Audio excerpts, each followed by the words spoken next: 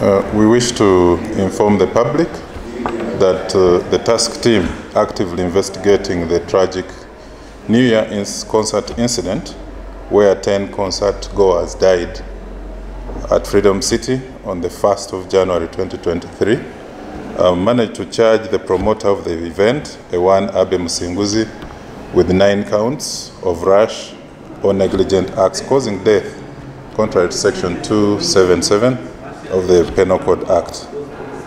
This followed legal guidance from the Office of the DPP after establishing that there were defects in the planning and control of the concert that cost the lives of 9 concert goers and put others at risk.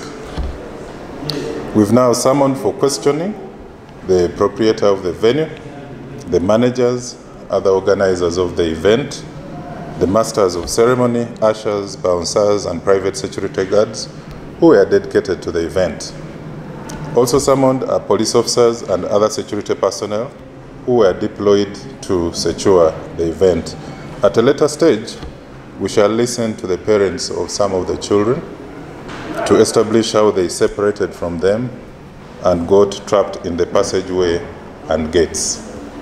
Additionally, we are going to share a comprehensive list of guidelines on various aspects of planning and managing events in partnership with the police in order to avoid a repeat of such tragic incidents. More progressive updates will be communicated accordingly.